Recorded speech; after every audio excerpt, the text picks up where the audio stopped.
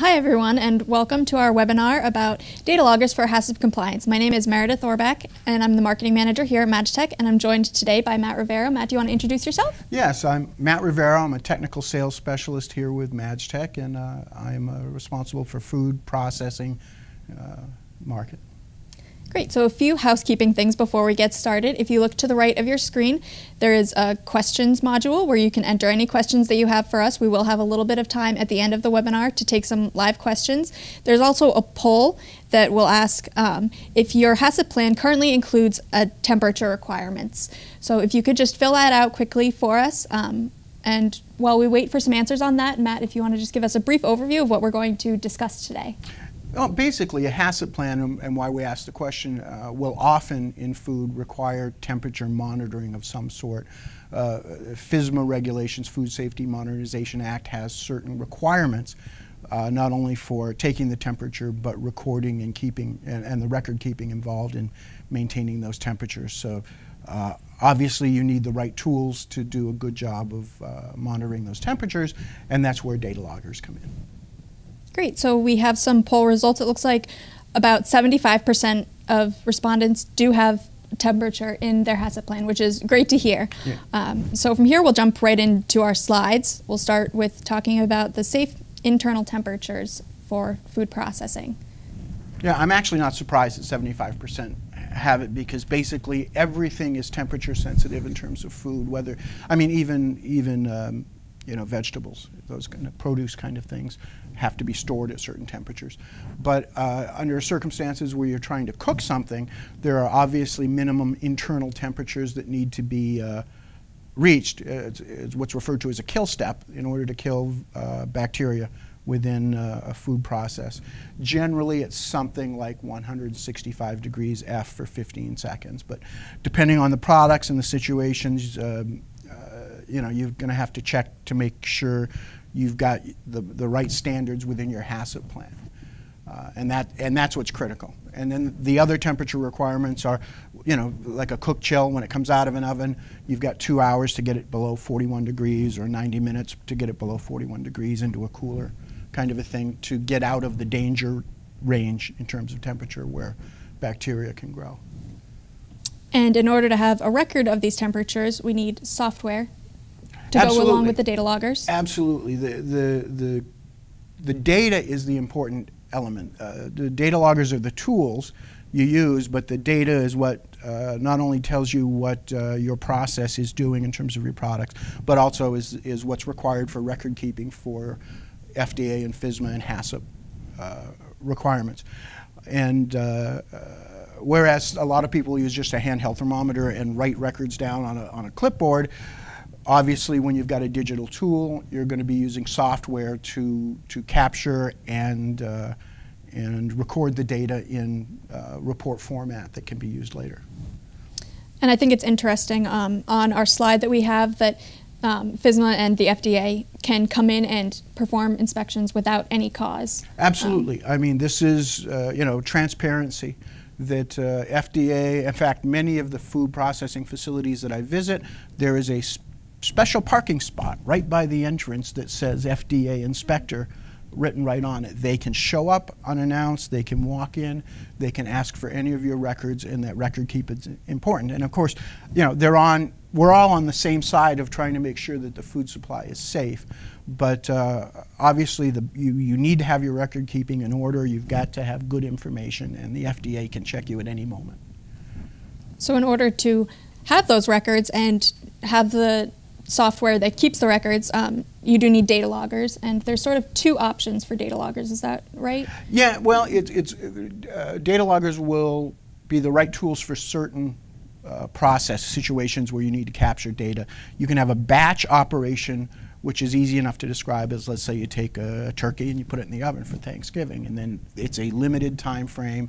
You check the temperature going in, you monitor the temperature throughout the cooking process, and then when the cooking time is over, you take the product out, and it's a defined time period.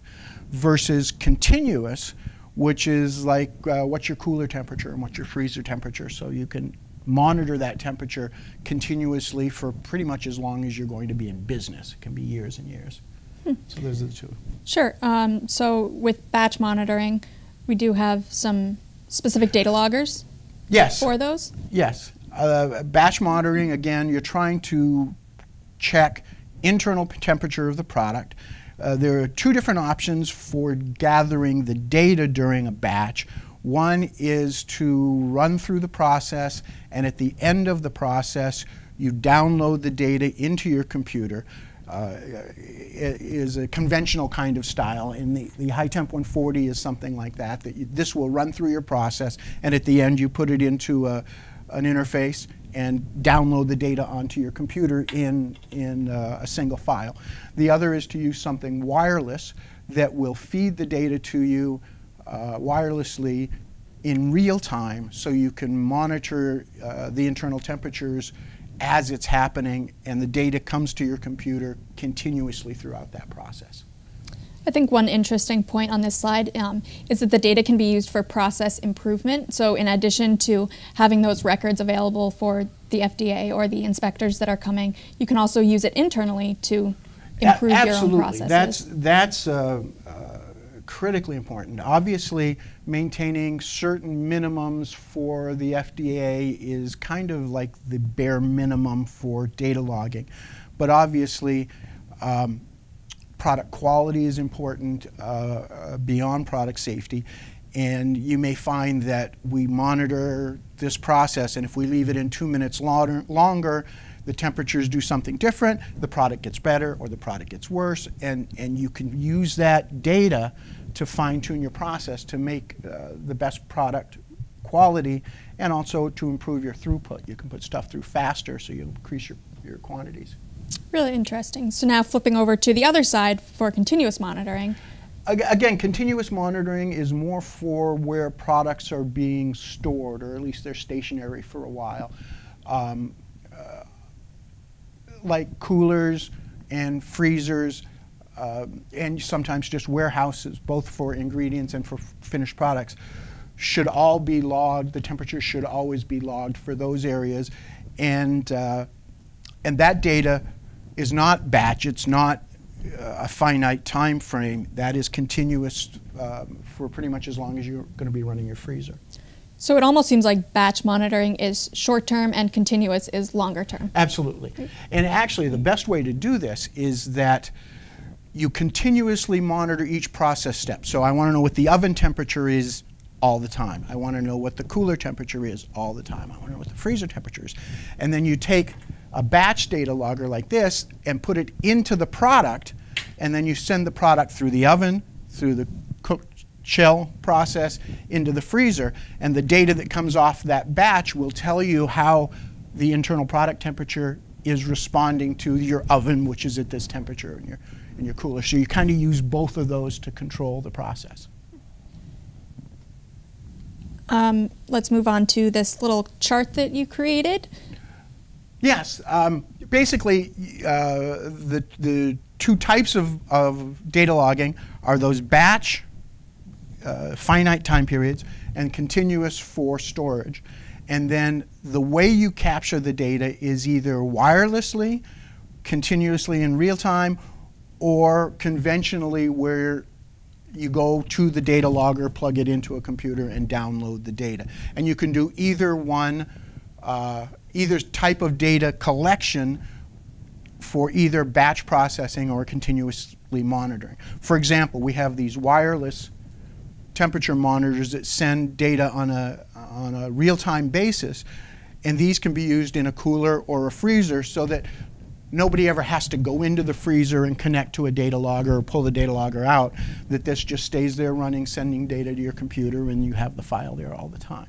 Or you can use one of these small, simple data loggers that are conventional, and you plug it in, or you put it in your freezer, you go in every so often, you plug a cable in, and you download the data for today or whatever, and you get your data that way. Really interesting. And we'll just end here with a quote that you picked out. Oh, I'm a huge Deming's fan.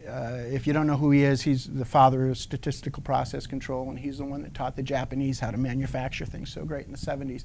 And basically his saying is that without data, you're just another person with an opinion, which means real data gives you real facts. And in order to get that data, you really do need data loggers. Yes, yep, you need the right tools. Great. So again, if you do have any questions, please fill them out on the right-hand side. We have gotten a few questions already, so we'll jump into those if you're ready. Do you need both batch and continuous monitoring? Yes, absolutely. I mean, of course, your own mileage may vary depending on what you're doing, but they're the two different types of tools. As I explained before, you love to have the continuous monitoring over each of your process steps. One of the great examples I love to go to is I worked with a frozen fish company that was making fryer patties, and they had a 40-foot long conveyor fryer. And what was happening is they were dropping frozen fish in one end of it, and that would draw the temperature down to an unmanageable point. And then the fish it would heat up again by the time it reached the other end of the 40-foot oven. So you couldn't figure that out unless you were monitoring temperature in multiple points continuously within the oven and putting a data logger within the product and allow the product to flow through that 40-foot oven. And so, because of that data, they were able to adjust their process to make sure there were multiple burners, and they had to turn the first burner up higher than the rest of them to offset the frozen food drawdown in temperature. And then the rest of the boilers were set up to just maintain cooking temperature. Great. Another question that we just got, what are the advantages of using a data logger over a strip chart recorder? Yeah, I love strip chart recorders. I visit food processing plants all the time, and pretty much every one of them still has strip chart recorders on the wall. Strip chart recorders were invented in the late 1800s. It's old technology. They work fine.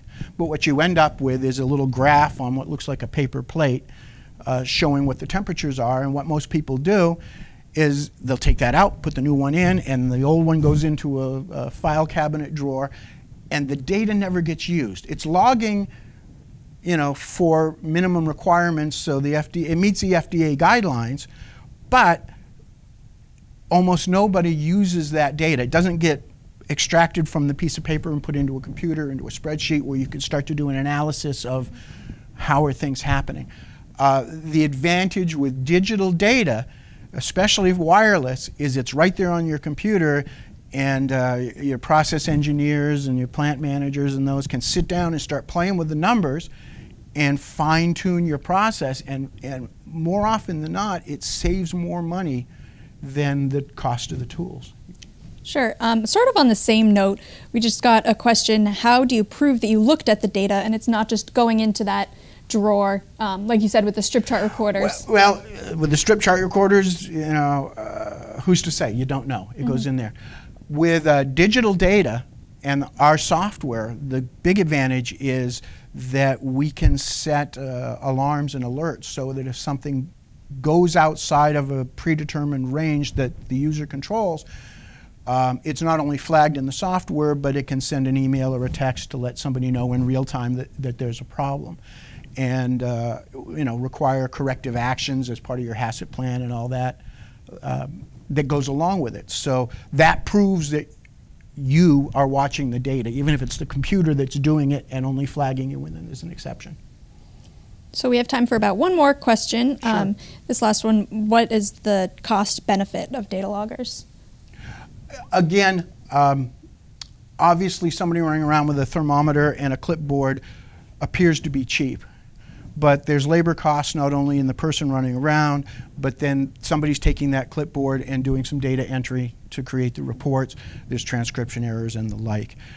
So even though the tools may be a couple $100 to it may be as much as $1,000 for the tool, the labor saving, the fact that the data is better, FDA inspectors love to look at, you know, it's like, oh, you guys are doing a professional job of data collection. And then, as I described, the opportunity for process improvement because the data is more useful. The payback on some of these tools are sometimes months. and for years there are big advantages going ahead. Sure, and just to jump off that, we did get one more quick question about calibration. So as an ongoing maintenance. Sure. We sell the product calibrated, and I think everything we sell now has a NIST certificate, or because of the ISO 17025. Yes, some loggers are accredited to ISO 17025. Okay. We recommend that you get them recalibrated annually here at the factory. A lot of these have batteries in them. We have great relationships with our customer. You send them back once a year. We double check them, everything. We fix everything, put new batteries in, recalibrate, and it basically goes back to you as a new tool. If your HACCP plan requires calibration more often, there are methods for doing calibration by comparison using an ice slurry and other thermometers. That's part of what's designed into the data logger, is the understanding that the calibration and certification needs to be kept up. And the calibration, if a customer did want to do calibration by themselves, they can do it right from the software. Absolutely. Which is very helpful. Yeah, the software has processes in it as well. Great. So we didn't get to all of the questions today, but if you did have a question that was not answered, Matt will be reaching out today and is available always by email or phone if you have any additional questions. So thank you so much for joining us today. We hope that this was a helpful webinar. If you would mind filling out the poll at the end to tell us how you enjoyed this webinar, if it was helpful, and if you would attend another one. And we hope to see you again. Yeah, whatever topics you'd like to see for upcoming webinars would be interesting as well. Thank you.